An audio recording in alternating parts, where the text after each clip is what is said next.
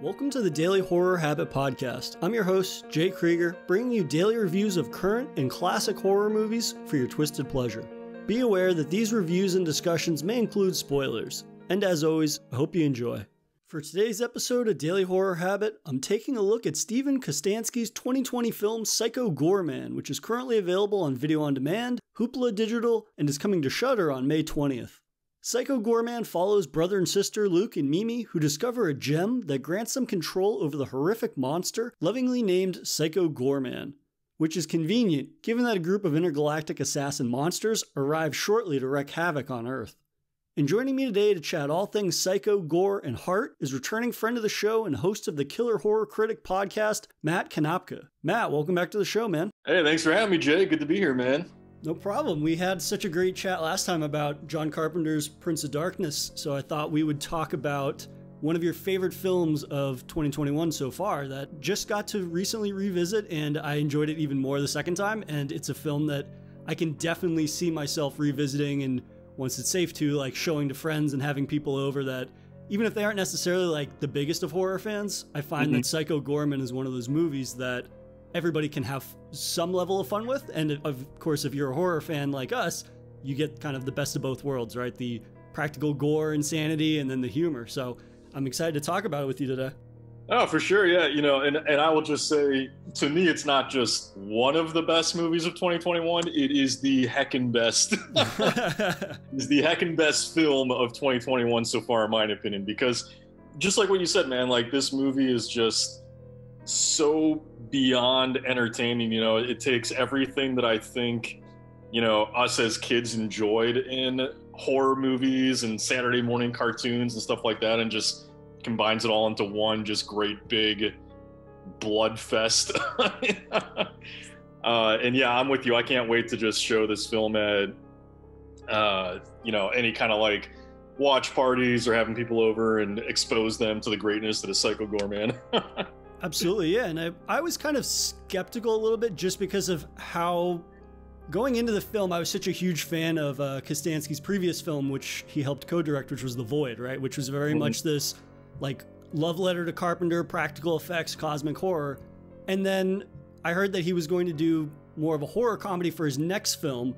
And I mean, this is my personal thing. I'm not the biggest fan of horror comedies in a lot of ways, because most of the time I'm like, well, it's either going to lean into one camp more than the other, that being like the horror influence or the comedy influence.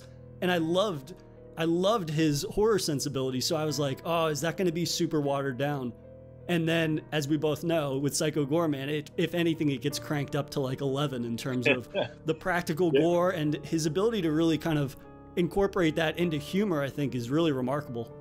Yeah, no, for sure. You know, it's funny. I've spoken to Kostanski before about this film, and I got the sense that, you know, he enjoyed The Void because The Void was kind of like a step out of their comfort zone. You know, so anyone who's not as familiar with Kostanski, you know, he also made films such as like Manborg was one of their earlier ones, and you know, he typically does stuff like Psycho Goreman that's just these kind of really ridiculous, over the top, just goofy movies, right? And The Void was something where, you know, they wanted to step out of that comfort zone, do something a little different. And I got the sense that, like, as much as he enjoyed that and learned from it, you know, it seemed that maybe he felt like it wasn't quite for him, or he wanted to go back to what was comfortable, right? And then he did Leprechaun Returns before this, and you got the sense that was just basically like his, you know, his studio gig, right? Like, it's working for somebody else instead of for himself. So anyway, what I'm getting to is Psycho Goreman just kind of feels like this film where, you know, it's like he maybe felt a bit constrained, I guess, for a couple years. And Psycho Goreman is just kind of like this explosion of, you know, just everything Kostanski wanted to be doing at the time, put in the one movie. That's a really great way to put it, and just how unrestrained the film is. And yet, for as sort of like chaotic and this fantastic blending of different genre influences, the film feels very focused in the specific sort of unique quirky style that it has, and it being so fluid and moving in between sort of the humor and the horror elements like we've kind of been saying. So I'm curious, for you with Psycho Goreman, what is really the most defining element that makes that a standout for you for your most favorite heckin' best film of 2021? What's the sort of element that jumps out to you the most? Well, I mean, just speaking from a fan's perspective, you know, I think the thing that stands out to me the most is just the ambition of it and the passion that goes into the monsters, you know? So like when you look at this movie, you know, something that really appeals to me that I just don't feel like you see enough of in the genre these days are these, you know, practical effects, guy or woman in a rubber suit monster, right? Just walking the streets of some random suburban neighborhood. And you just don't really get a lot of that period in horror now. You know, a lot of times you see a blend of digital and practical effects, and you don't really see these kind of guy in a rubber suit monster movies anymore, right? They're kind of considered old hat, and you know, a lot of filmmakers and studios won't really touch that anymore. And so that was something that stood out to me immediately, is not just the fact that you have the Psycho Goreman character being presented that way, but that this movie is just packed full of, you know, aliens and monsters that, you know, have that old guy in a rubber suit aesthetic from the 80s and 90s. And going along with that, you know, I love that it is just this big homage to the 90s Saturday morning cartoons and stuff like Power Rangers or Guyver, you know, where it's larger than life characters in mundane settings. You know, that was something that Kostanski talked about with me and that he really wanted to accomplish, because apparently he's a big fan of, you know, stuff like Masters of the Universe and things like that. These projects that want to be bigger than they have the budget for, right? So it's like something like Masters of the Universe, you know, you got all these big characters, but they're like fighting in suburban streets and things like that. And so that was a feeling that he wanted to replicate with Psycho Goreman, is having like these larger than life characters, but they're having, you know, these big epic bloody battles like in your backyard, right? You know, just we're not seeing it on, you know, on like the planet Gygax or something like that. It's like right outside, you know, and that was just something I really love. Like it really does feel like what he wanted to accomplish, which is this, you know, E.T. meets just like the most violent monster movie you can imagine. And so I just really dig that. It's just this great blend of, you know, fun family comedy, but with a ton of gore. Yeah, and I think that what's so remarkable about it is that there have been plenty of filmmakers before that have tried to emulate or make a homage to past decades, right? Kind of capture that sort of like 90s sensibility in terms of like the Saturday morning energy, or even just, again, like a love of practical effects, and trying to replicate it in a way that whenever they try to do it, I feel like a majority of the time it ends up looking cheap, or it ends up sort of being very one note, right? Like maybe if somebody wants to make a monster movie or sort of like a heavily influenced like creature movie, a lot of the time maybe the designs will be very sort of like one note, right? It'll be a lot of different things, but they all are sort of cut from the same cloth. Whereas with this film, Psycho Goreman, it's so impressive to me how not a single creature or monster looks like a copy of another one.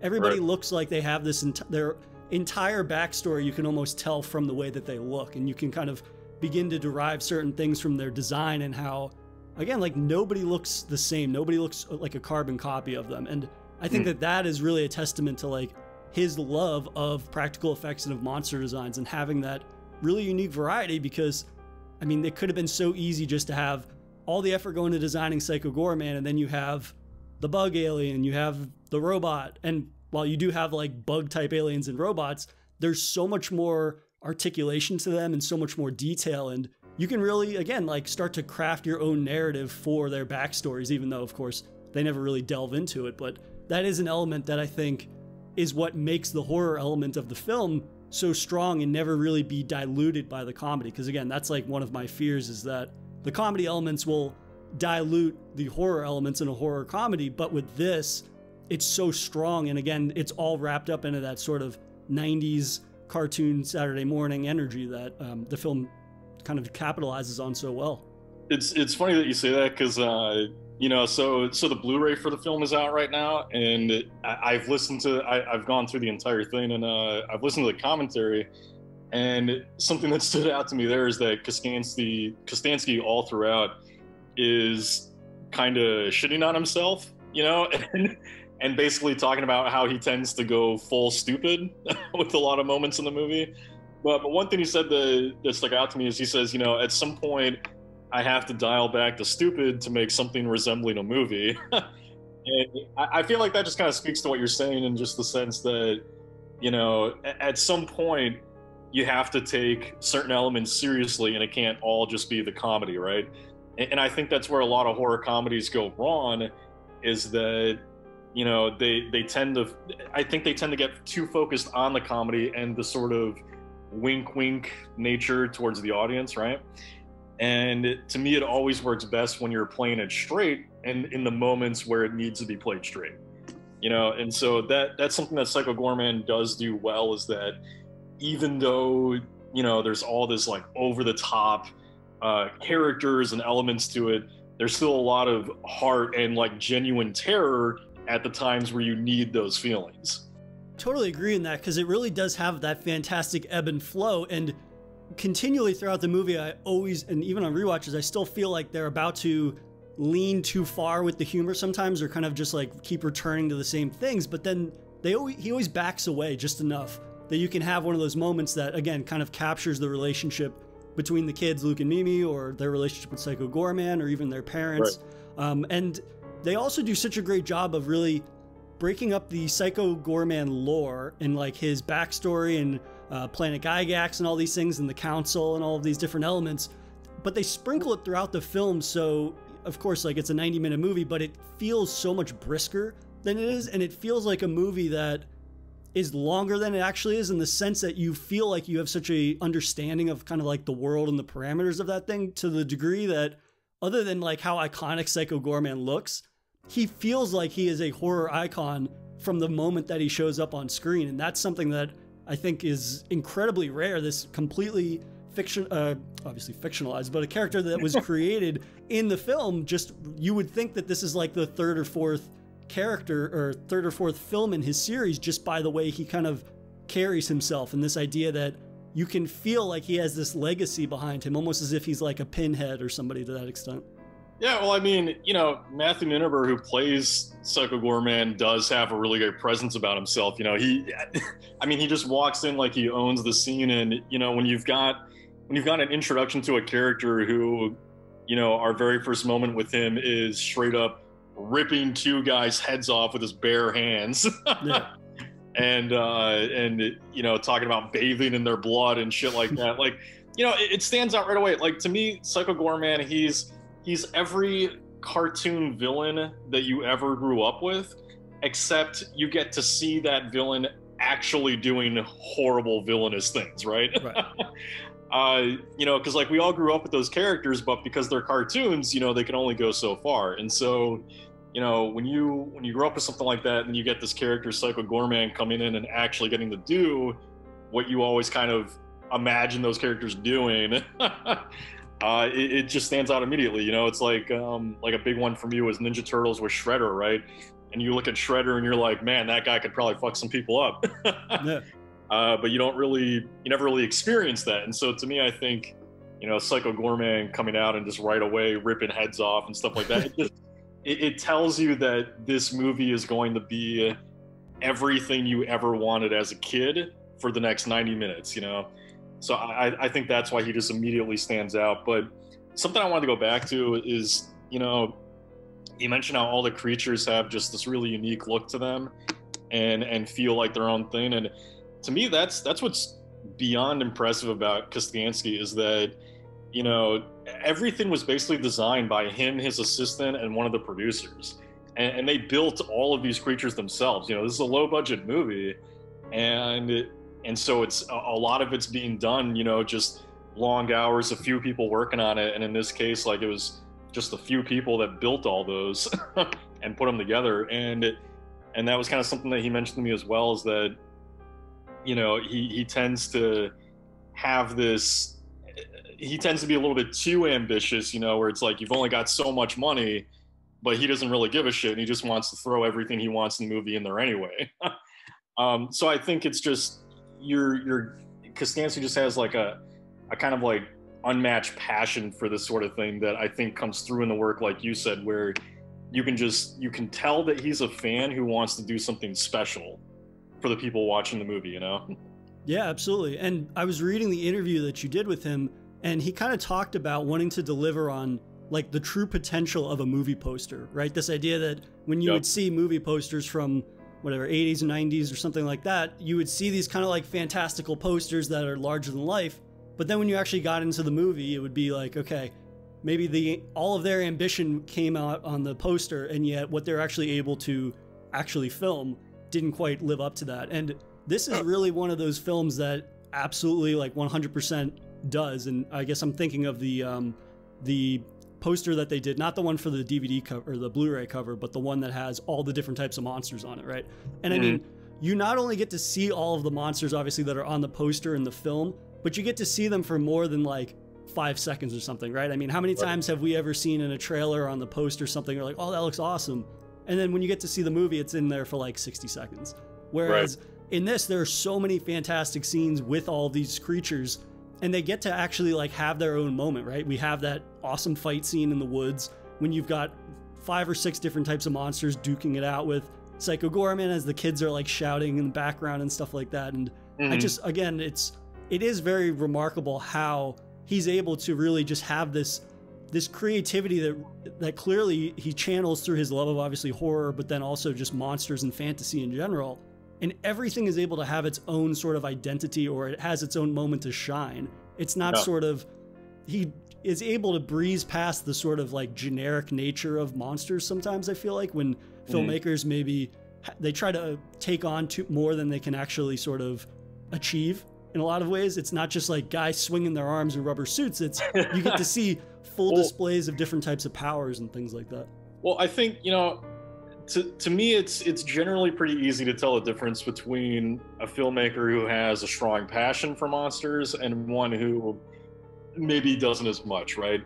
And Kostansky, you know, that was something too that caught my eye with Psycho Goreman before it even released, is that I don't know who remembers this, but they had a whole Twitter campaign going for like months before the film had its premiere here.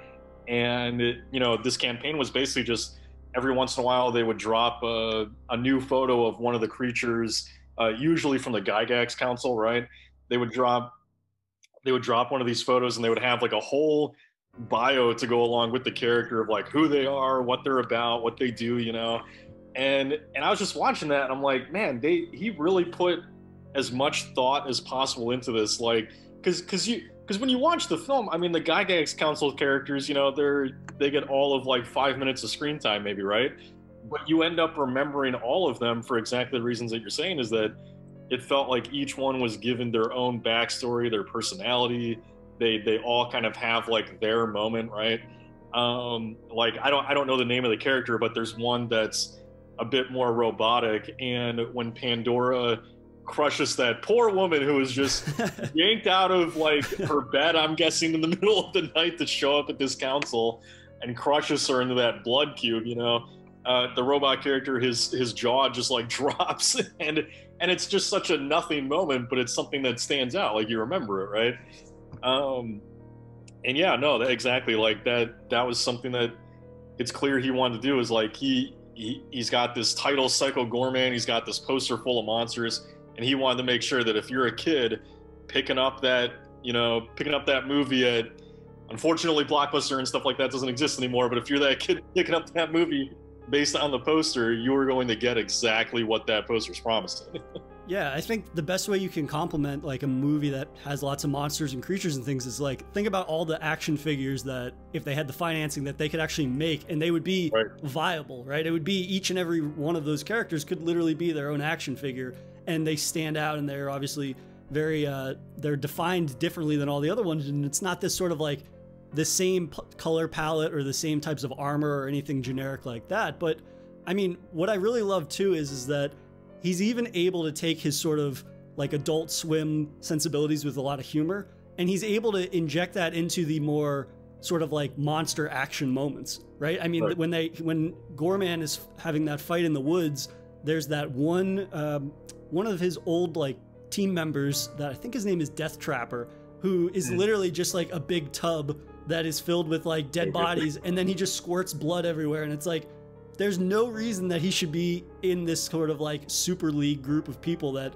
kill thousands of people and all these things, but just his being there and just squirting blood aimlessly is like a hilarious moment that it doesn't really linger on that moment longer than it should. Again, like he has such a great handling on humor that he gets just enough in for a joke, and then he moves on to another element of the film that he I mean, to me, that's part of the genius of his comedy, right? Is that, you know, on the surface, you have this story again of like, I keep saying larger than life, I'm sorry, but like you have this, you know, these larger than life characters, right? And it's supposed to be epic, and you've got like this, you know, Psycho Goreman, this like monster of the universe, right? And like it's all supposed to be big and amazing, and you know, and to me, those moments feel like kind of a commentary on that genre itself of these kind of masters in the universe type stories, where you know they're presented as just these big epic stories, but then he occasionally pulls back from that for just a moment to show you like, no guys, this is just silly and fun.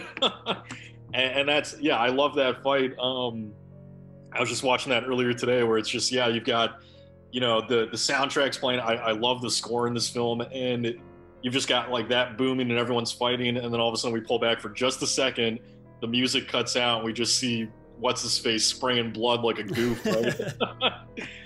and yeah, exactly what you said. It's like, why is this thing a part of this group? But it doesn't matter because we're having fun. So this is true, yeah. And I mean, Psycho Goreman, like he is a joke in of itself, right? This idea that you're taking the most powerful being in the universe and you're essentially neutering him by not being able to. Controlled by a child. Yeah, he's being controlled by a child, and they're like degrading him by making him like run in place or sit there until they get back. Like these little things that he never allows the film to take itself too seriously. Not that I think he has that sensibility about him, but I could see how if you start to leave behind the humor for too long, you might have the appearance of being like, this is a straight up monster horror movie, but he never really allows us to forget that. And I think that that really comes through a lot with the two kids and his relationship with them, and how there is the real heartfelt moments in this movie, even if the kids are bastards to one another periodically in these things, and they're like just taking shots at each other and people around them, and you have like these zombie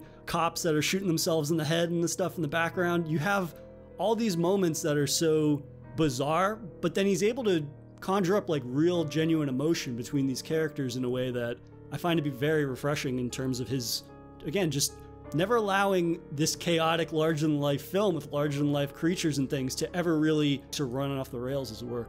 Yeah, no, for sure. You know, it's one of the things that I think works so well for the film is, you know, you were talking earlier about how there are a lot of films that try to do these homages that don't end up succeeding in the end. And I think part of the reason that Psycho Goreman does so well is Kostanski, despite all of the ridiculousness of it, despite all of the gore and the practical effects and the monsters, he manages to humanize the story with the characters of Mimi and Luke. Because, you know, to me, like, on the surface, the story of this film is, okay, we've got this little girl who, you know, finds a gem that controls a big bad monster, right? And that's the story represented. But underneath it, you know, to me, the kind of core and the heart of Psycho Goreman is that it's really this movie about this little girl, Mimi, who is kind of discovering that, you know, she's lonely because people think that she's a fucking monster. Yeah.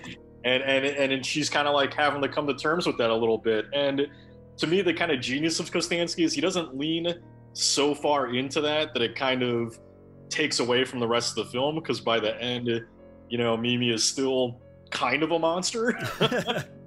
And you know, there's that great kind of speech, I think, where the dad's going off about something they've learned, or Psycho Goreman goes off about something that he's learned, and everybody else is like, what the fuck are you talking about?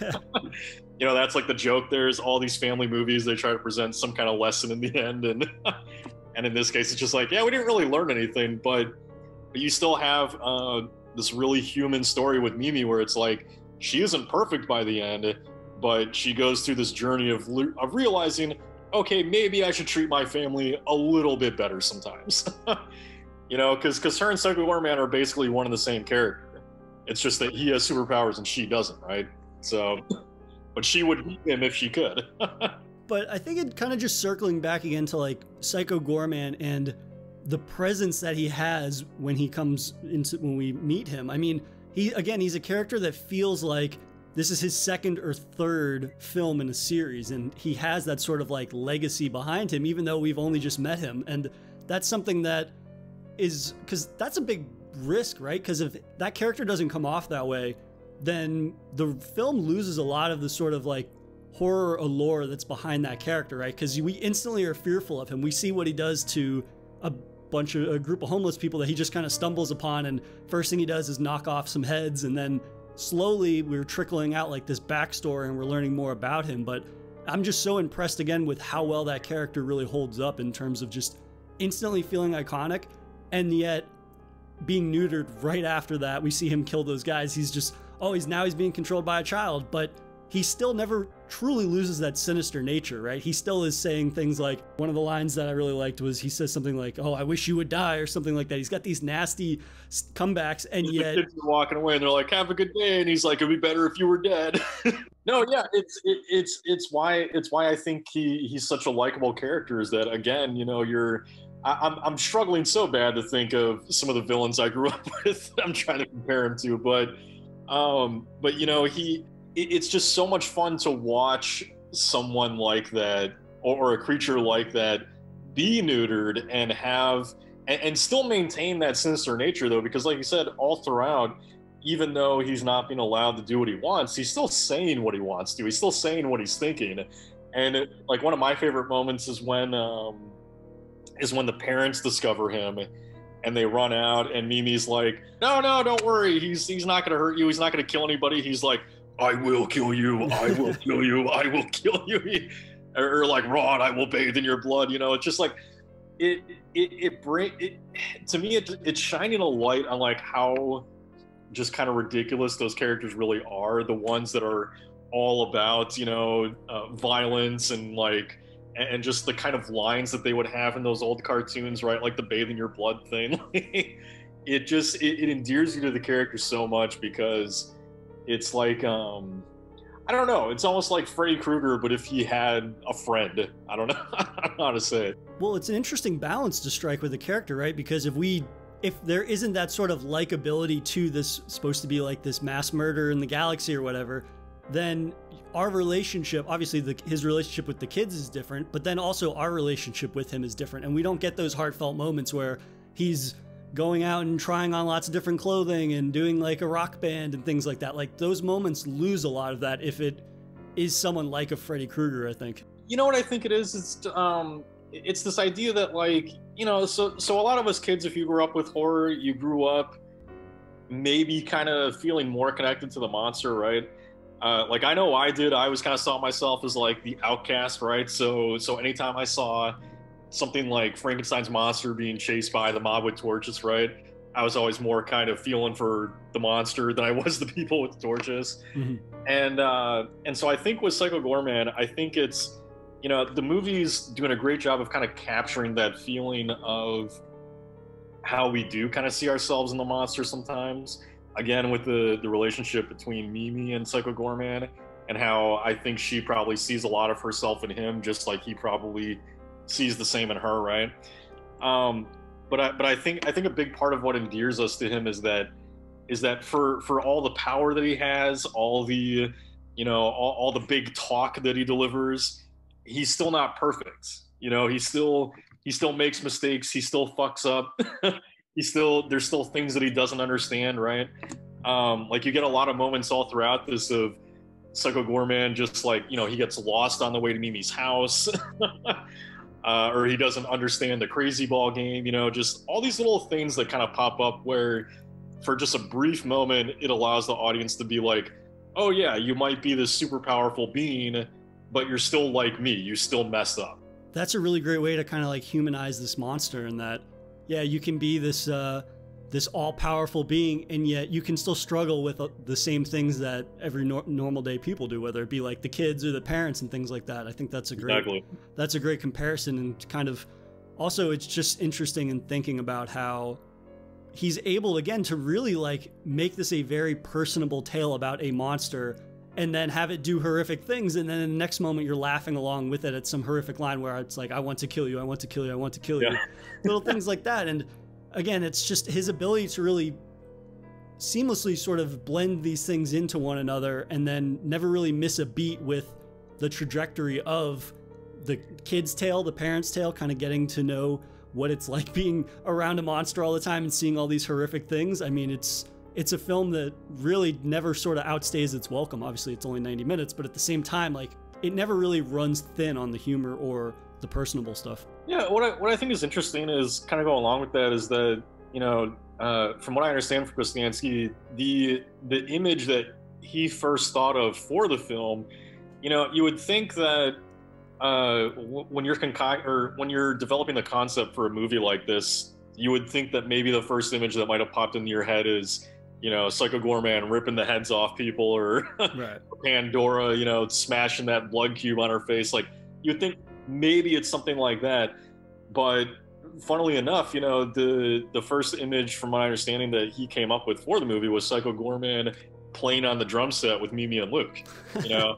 and I think that why I like that is that it tells you that was his main goal for the movie, was that heart of the monster hanging out with his family and kind of participating in these mundane activities, right?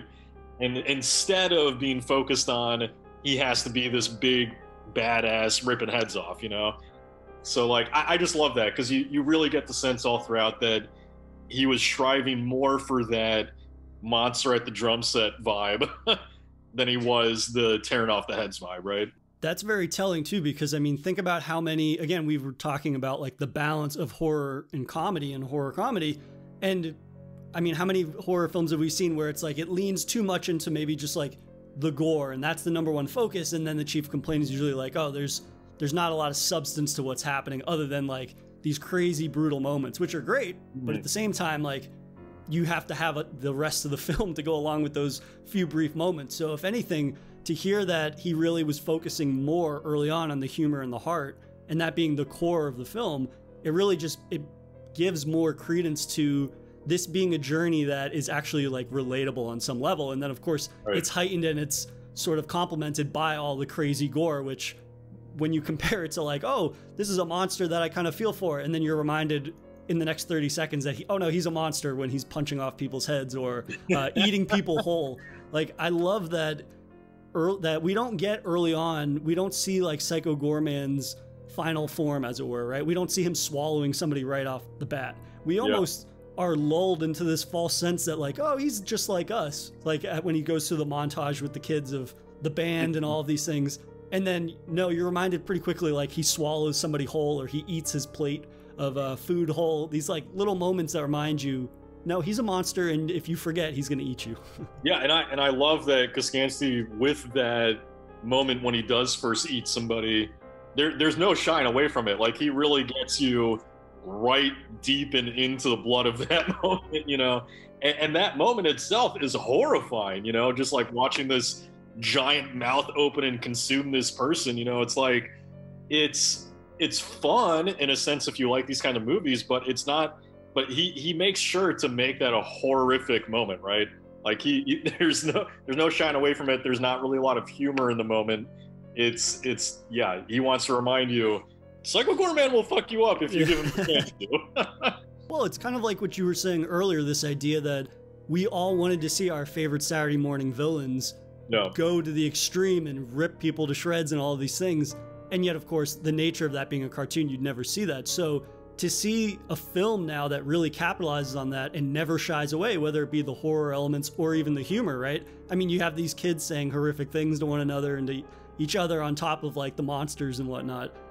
It really feels like it's unfiltered in the best way possible, but it's unfiltered and unrestrained without being like a try hard or being edgy or something like that. Because again, like, how many comedies have we seen where it's like, yeah, we want to be unrestrained, and then it just ends up being like a lot of strange, edgy humor? And I mean, not every joke in the movie works for me, but overall, it's a movie that I could see. Again, we talked about who we would show this movie to. I could feel like you could show Psycho Goreman to anybody, whether they're a fan of horror or comedies. Like, it's just a film that really kind of checks a lot of boxes in terms of like being an entertaining movie, and it's one that, I mean, I'm definitely going to show to people when I have them over at some point. Well, it's one of the first things he said to me, you know, was that, and I tend to agree with this, is that, you know, he made the comment on how today's cinematic catalog is a little bit more cynical, you could say, and well, you know, I see comments occasionally where someone might say like,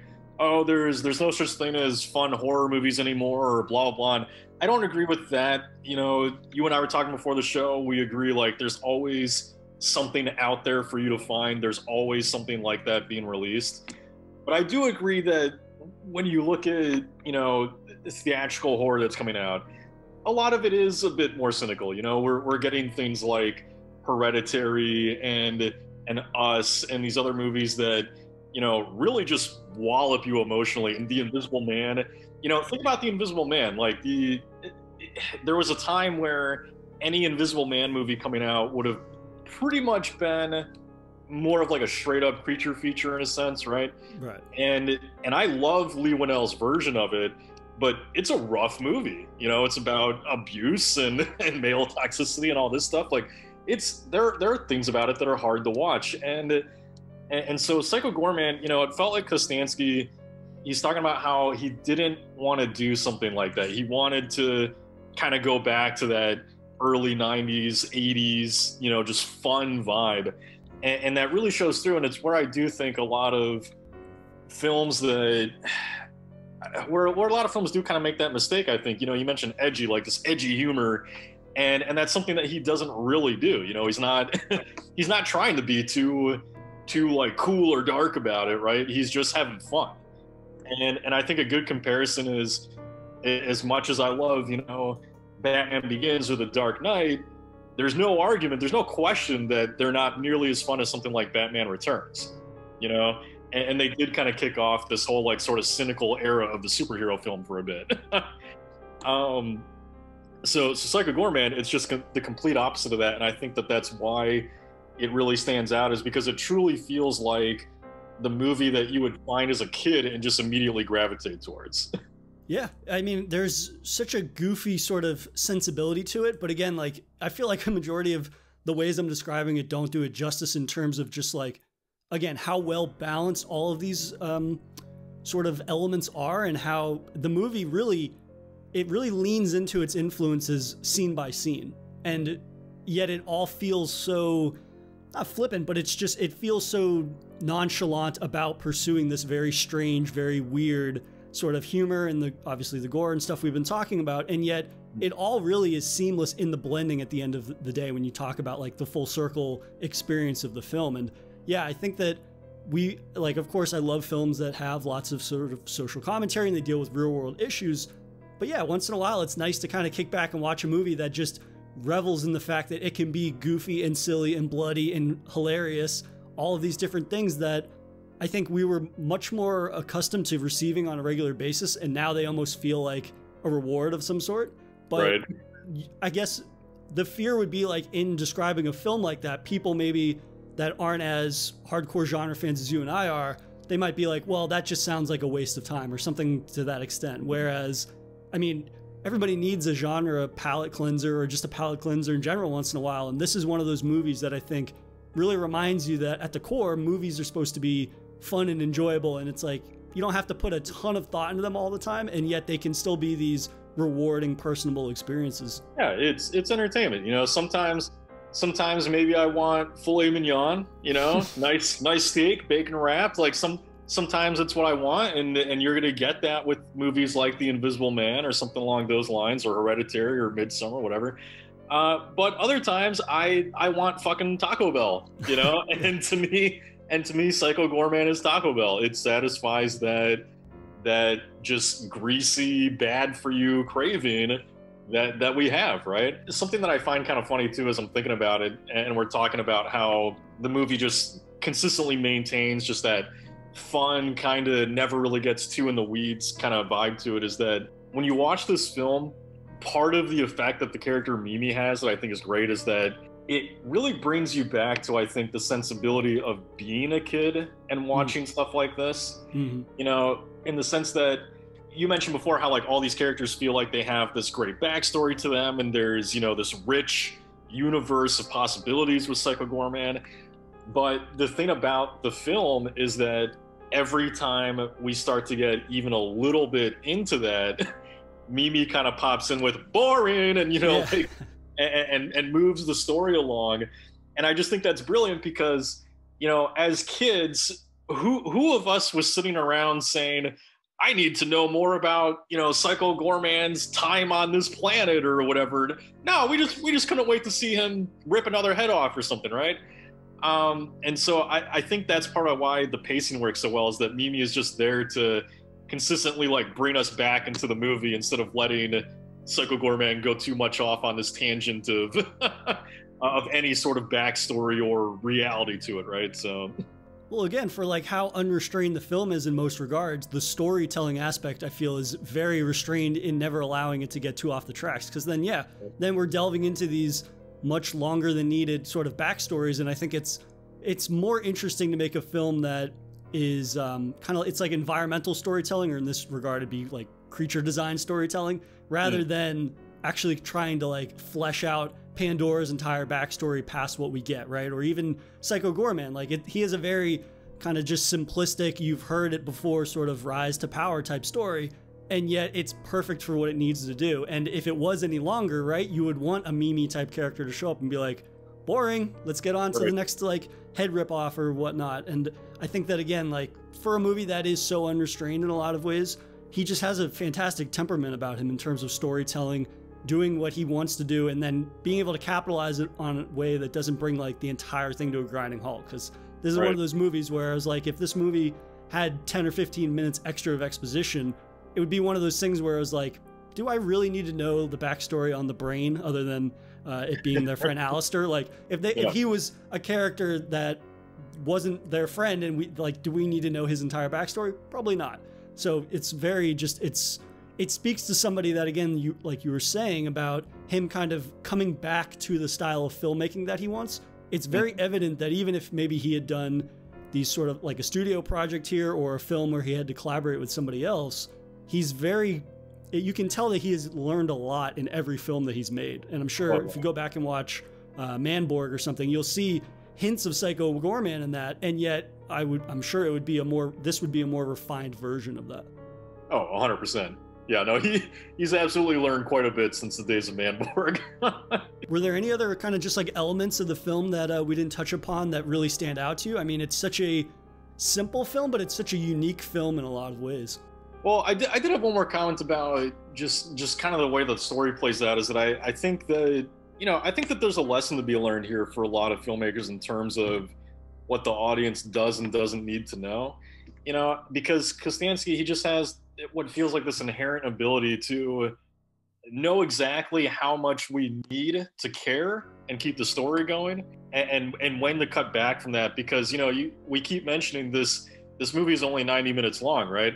But you feel like you have a great understanding of not just a few characters, but like, you know, there's like 20 characters in this where I feel like I really get all of them, right? And yet you can see these 2.5 hour epics where there's all this world building going on, but you can sometimes leave the movie feeling like, well, I still don't really get the character though, because I didn't see the character being who they are. I just got a lot of backstory on them, you know? And so that's something that does really well. As far as like other elements that really stand out, one thing I guess I will mention is the family dynamic. I really love that, you know, that all of those characters got their own kind of life in the film as well, you know? Actually, it's kind of interesting. Adam Brooks, who plays the dad, I don't know why this is the case, but on the commentary, Kostanski mentions that he might not have even done this film if Brooks hadn't agreed to do it. And I guess that part of that is because the dad character, admittedly on the first watch, was funny to me, but didn't feel completely necessary. But as I've watched the film a few more times, you kind of realize that like Adam Brooks's character is actually like essential to the movie. And I guess that, you know, Kostanski couldn't see anybody else playing him but Brooks. And I sort of get why, is because Adam Brooks is kind of like, you know, everybody else in the family is just very accepting of Psycho Goreman and just like, okay, we just have a monster in our lives now, no big deal. You know, the mom's going out and watching him try on clothes and everything. and Adam Brooks is the one who kind of grounds the movie in just how ridiculous all of this really is. Like one moment that just fucking kills me is when he's just sitting on the couch watching TV, and all of a sudden like the flaming skull or whatever it is comes crashing through the room and into the wall behind him. He's just like, oh shit, fuck, what?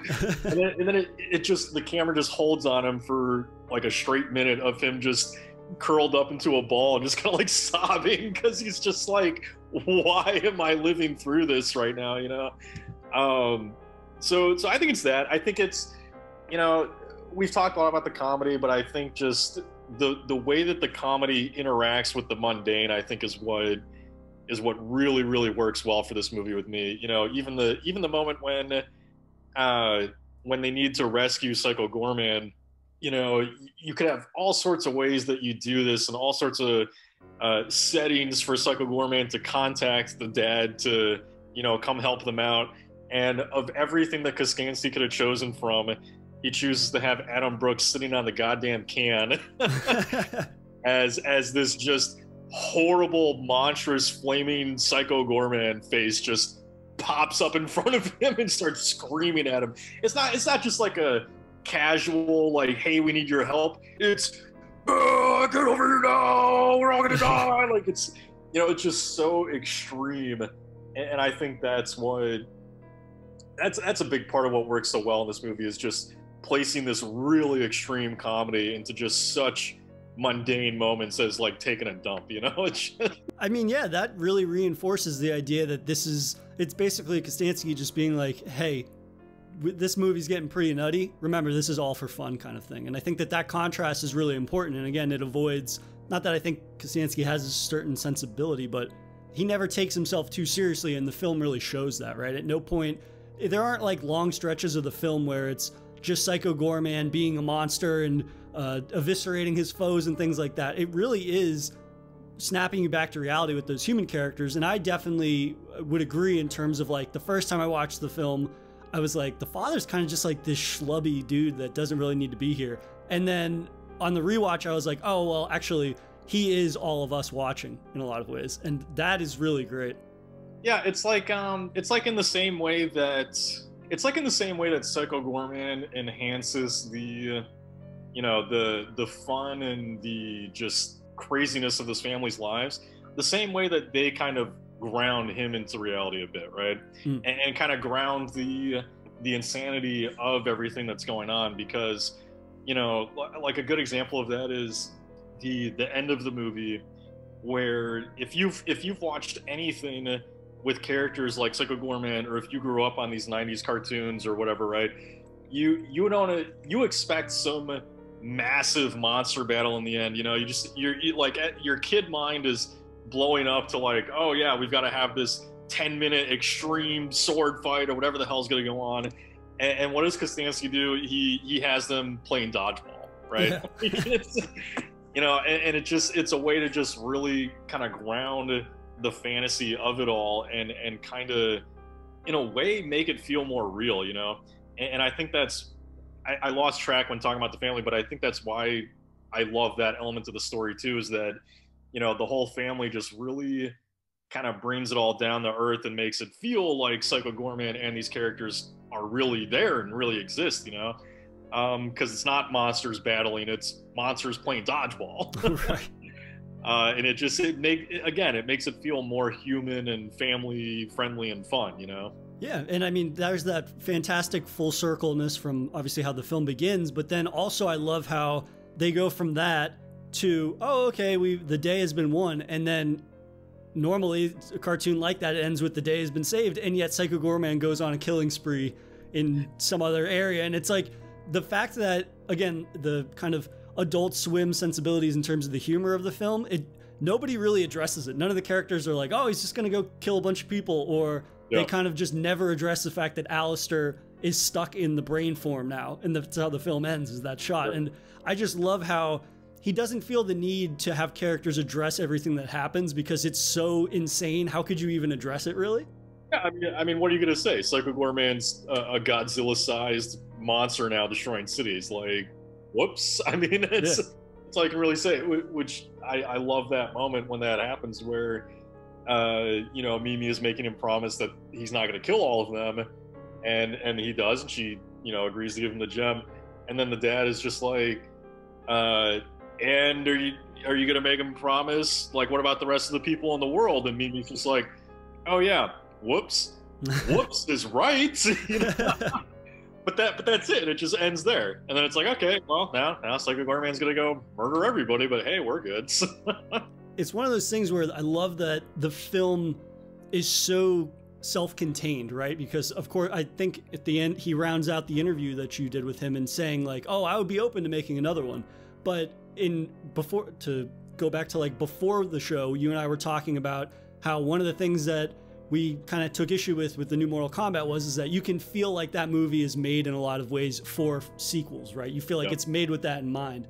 And it's so incredibly refreshing to watch a movie like this, Psycho Goreman, that is so self-contained, and yet that you can feel the potential for a sequel if there was one, if he wanted to go off and make one. And that is just something that's so rare, and I'm so appreciative of in a film that, hey, we could get another one of these in 3 or 4 years, or we could never get another one, and yet nothing is taken away from the film in that regard. It just feels so self-contained and it sets out, it achieves what it sets out to, and that's something that I find very refreshing. And again, like, especially during the pandemic, people have said online stuff like, oh, there's nothing to watch, or there's nothing new to watch, and it's like, well, this is a perfect example of something that you've never seen anything like. It's new, it's entertaining, and it's its own thing. It's not just a setup for something else. And you know what? I've started to wonder if that attitude is a symptom of what you just described, which is the idea that, you know, a lot of movies now are made for the movie that's coming after it and not this movie. You know, and I think it's like you mentioning how refreshing that is. You know, I just had to sit back for a second and think like how much of a shame that we even need that refreshment. Right. You know, Absolutely. how much of a shame that is, because like for anyone listening, you know, I was born in '87. I grew up in the '90s, and back then, people, you know, we watched movies that actually ended, and that weren't being, you know, put out just for the movie to come after it. Right. And I think that, you know, I almost feel sorry for anyone who has grown up in the late '90s, 2000s, where it feels like so much content that's put out now isn't really, you know, allowing the focus to be on that particular piece, but also having all of this thought going into like, well, what's going to come in the next one, and then what's going to come 5 movies down the line from that. I mean, the entire Marvel universe has been planned out for, God, what, like 15, 20 years, right? And every movie is just made to build up for the next one, you know? And yeah, so that, you know, as sad as it is that we even have to feel this way, that was what's refreshing about Psycho Goreman, is even though you can see all the potential for future installments, and because there's all this backstory left that we don't know, like, you could absolutely go there. Hell, I would watch a Psycho Goreman cartoon, you know? Yeah. You could do so much with it, but at the end of the day, it's all compacted into the movie. Like, everything that we need for this story to be complete is there. We don't really need the next chapter as much as we might want it. and yeah, you're right. It's a shame that, you know, that's kind of like the general standard, though, is you're just waiting for the next one. Mortal Kombat's a great example. We've watched that. Not really self-contained, though. We're already kind of waiting for like, okay, well, what happens next? Because there's clearly more you're building up to. So. I will say, like, the horror genre specifically, though, seems to avoid that problem a lot. And I don't know if it's because... I don't know if it's maybe because, like, again, horror still does not get the acclaim that it deserves amongst, like, the other genres and things like that, or maybe they feel like they can take more risks because maybe the budget is typically not as high as action movies or whatever have you, or superhero movies, obviously. So maybe they feel like they can take more risks, but I think Psycho Goreman's a fantastic example that the horror genre really can take risks on these weird ideas. I mean, Psycho Goreman is a weird idea for a movie, and if you were to pitch that, it would sound very strange. That like, oh, could they actually pull this off and sort of draw from all these different influences in a way that is a homage, but still entertaining and still not taking itself too seriously. But horror in general, I find they, of course, always have like maybe a mini stinger or something at the end, like, oh, this character's not dead, or there's the potential for this. But I very rarely find that I have the problem like I had with Mortal Kombat or something like that, as if it was in the horror film that I'm usually watching. So that's something that I think the genre definitely does better than most. Oh, for sure. You know, I mean, one of the advantages, I guess, that horror has there is that, you know, horror is typically not these big, stretched out, epic stories, right? You know, it's not it's not the Marvel universe. It's not, you know, those things. They generally are kind of smaller stories. And I think the key too with a lot of horror movies is that, you know, the villain is the character that we're coming for, right? And in horror, we expect the villain to be showing up for sequels down the line. so I think there's less pressure on, you know, setting certain things up when you know that the primary character that you need to keep alive is the villain who's going to be coming back anyway. You know, as opposed to something like Marvel where it's like, well, I can't really kill off Captain America because I need Captain America for like 6 more movies, you know? So, yeah, but when I watch Halloween, it's like, okay, like even Jamie Lee Curtis, you know, if Laurie dies and Halloween Kills, that's okay. You know, like it'll be sad, but you don't need Laurie for 3 movies, if that makes any sense. Yeah, I think I'm thinking about it in terms less of characters and more of just time that is spent developing a story of some sort, right? Because there are so many of these films, like again, like Mortal Kombat, not to keep ragging on that, because I think that obviously you and I were talking like the kills and the violence and stuff that they were able to bring to the silver screen from the games, I think is fantastic. But again, like how much of the time where characters are interacting and speaking with one another, do you feel like they're just kind of like sitting there kind of twiddling their thumbs, like none of this actually matters because it is a big exposition dump for a much larger story? I got what you're saying, yeah. Everything's always about the future.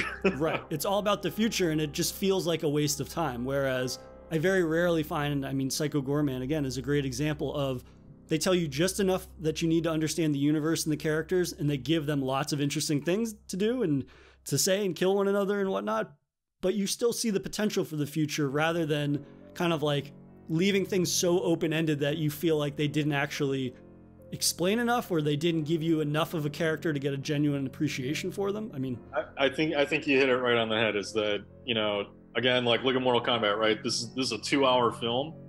I feel like I barely know those characters. Any sense I have of those characters comes from just years of loving Mortal Kombat, right?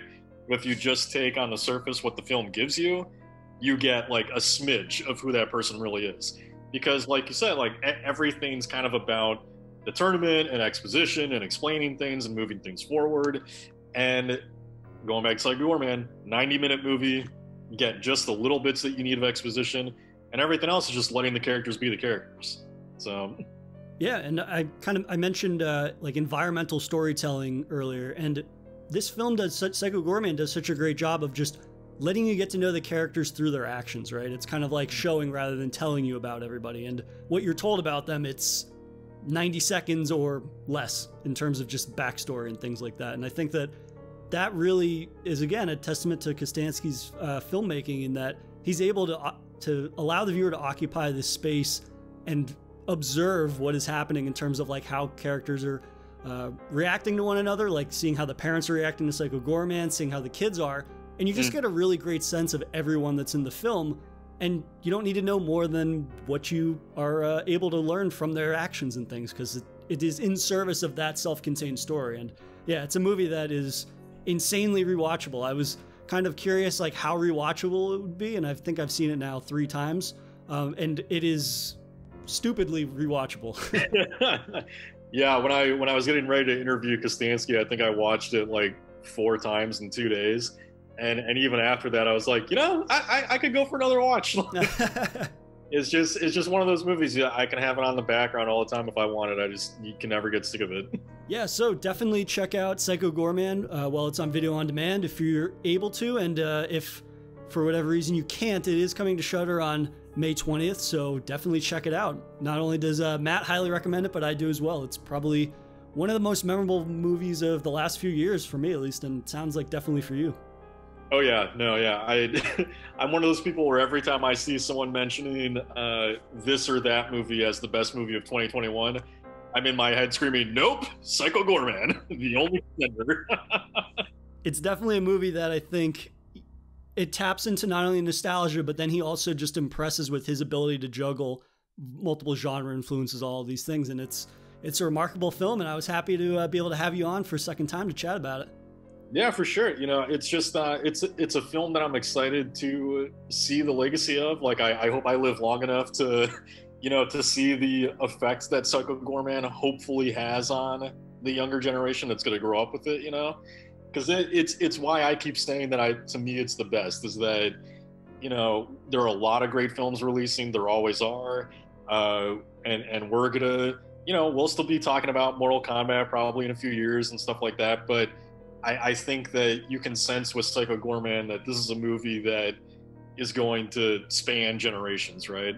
Like, as long as it finds the life that it needs to, that's a film that I can see kids, enjoying again and again for like decades.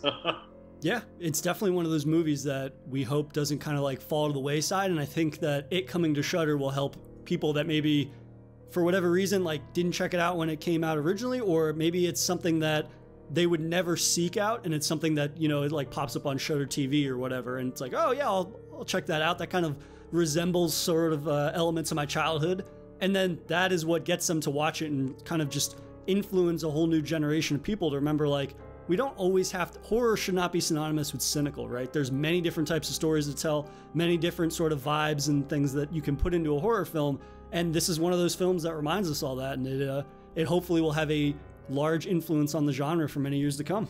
Yep, fingers crossed. Thanks again, Matt. This was a lot of fun. Yeah, no, man, this was the heckin' best. Now, frig off. If you enjoyed this episode, please subscribe to Daily Horror Habit on your preferred streaming service, and follow the show on Instagram at Daily Horror Habit and on Twitter at Daily Horror Pod for episode updates. Thanks again for listening, and I'll see you guys next time.